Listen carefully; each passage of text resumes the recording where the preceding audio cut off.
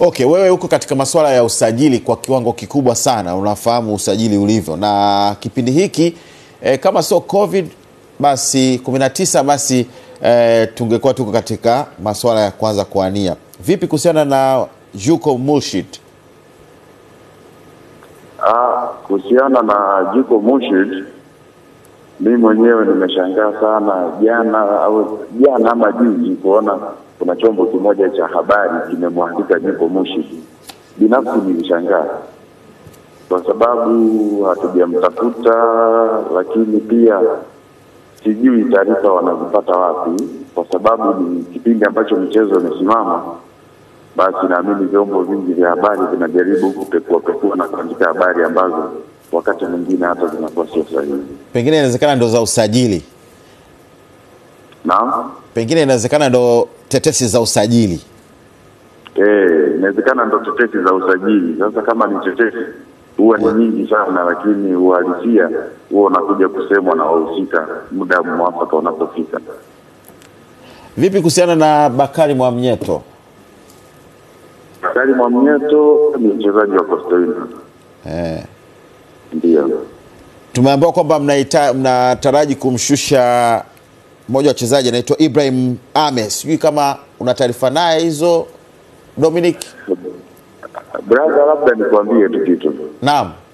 Sasa hivi ukitaka kuangalia vyombo vya habari ya sasa, magazeti, Yanga tumeshahusishwa na wachezaji wasiopungua 25 mpaka 30. Miongoni mwao ni hawa. Kila siku wanamtaja huyu. Sasa sijui wanapata wapi taarifa wakati hata usajili wenyewe bado hatujaanza. Haya, wakati hayo tulikuwa tunazungumza, labda katika hao wachezaji 25 Eritie Makambo naye ni miongoni wanatajwa. Vyombo vya habari vinamwandika ndio. Okay. Dominic, mbona unakimbilia sana kwenye vyombo vya habari? Haya yanayoandikwa yana ukweli ama hayana?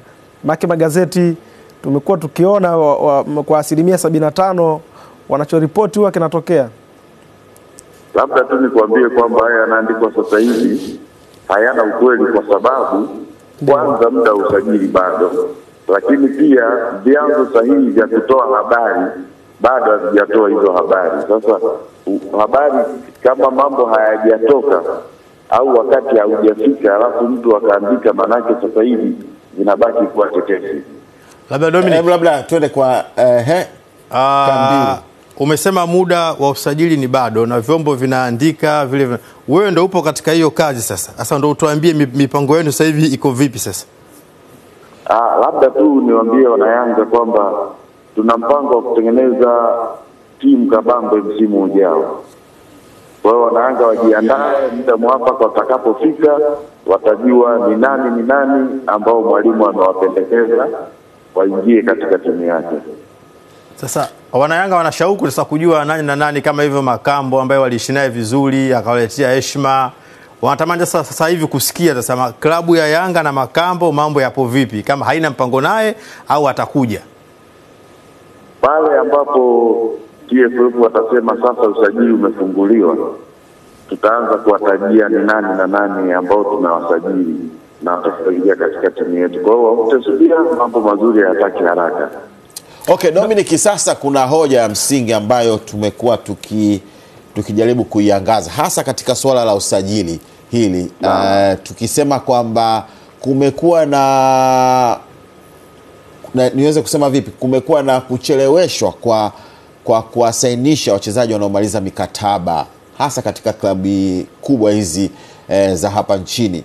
Lakini Azam wakaonyesha mfano kusajili na kumalizana na mchezaji mapema kuliko katika dakika za mwisho kuanza kugombania na hatimaye mchezaji kuwa anapewa kiwango kikubwa cha fedha ambacho kusema ukweli akihusiani na kiwango chake kilivyo. Wewe unaonaje hili la uboreshaji wa kuwasainisha wachezaji katika wakati mwafaka ili kutoruhusu mazungumzo ambayo yamekuwa yakichonganisha kati ya vilabu na vilabu? Brother, lazima uelewe kwamba mchezaji yupo kazini na ile ni ajira kwake. Kwa wakati mwingine hilo tatizo linaweza likapelekewa na mchezaji mwenyewe ama klabu. Kwa mfano, kwa Tanzania yetu mchezaji anafahamu kabisa kwamba mkataba wake ukiisha, kama kafanya vizuri thamani yake inapanda.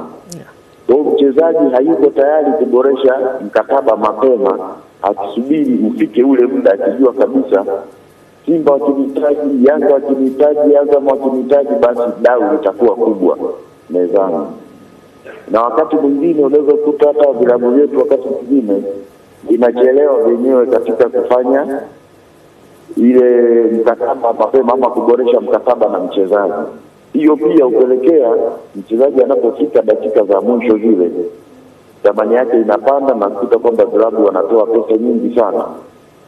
Lakini pia kingine ambacho kinaathiri vilabu vyetu hivi ni kutokuwa na uhakika na makocha walionao, kwamba je, huyu tuliye naye tutaenda naye msimu ujao? Je, huyu tuliye naye ataondoka? Au tunasubiri ripoti ya mwalimu? Wakati mwingine inaweza ikaja dakika za mwisho kabisa, pale ndipo vita huanza ya usajili na kuongea na mchezaji wa kwako mwenyewe, lakini bado unaingia katika vita ya kumsajili. Dominic, labda tukiwa tunamalizia mtu tuambie magazeti yanahusika kwa kiasi gani kupandisha thamani za wachezaji na kuwafanya kwamba wauzwe ama kununuliwa kwa bei gani? Kama kawaida magazeti na mawakala na wachezaji wenyewe kuna mchezo wakati mwingine wanaofanya kupitia magazeti. Kwa sababu ukimpata mchezaji anakuambia kwamba klabu fulani inanihitaji, na kweli ukikaa kidogo unaona ile pressure katika magazeti na vyombo vya habari. Kwa hiyo unaingia mkenge na kujua kwamba anachosema ni kweli, lakini kumbe unakuta sio sahihi na thamani ya mchezaji inapanda zaidi. Haya basi, asante Dominic, na kama tuna jambo basi tunaweza tukakujia tena kuweza kufahamu zaidi kuhusiana na swala la usajili hasa katika klabu yako ya Yanga. Karibu sana.